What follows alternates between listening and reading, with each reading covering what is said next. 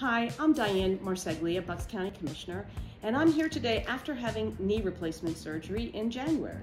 And it went well, and the pain wasn't bad, but I have a bottle of painkillers that I need something to do with. So I hope you will join me going into your medicine cabinet and getting any pills, medication, anything you have, and turn it in on April 30th between 10 and 2.